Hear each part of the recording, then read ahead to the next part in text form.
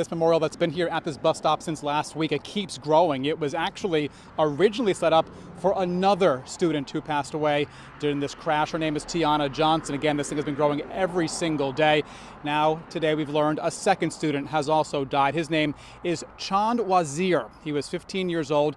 He would have turned 16 next month. According to the sheriff's office, Chand died on Friday, 3 days after the crash and 2 days after Tiana died.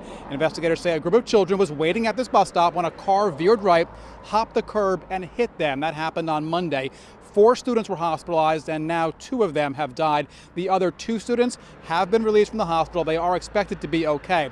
As for the driver of the car, investigators are still trying to determine what caused him to jump the curb and hit the students.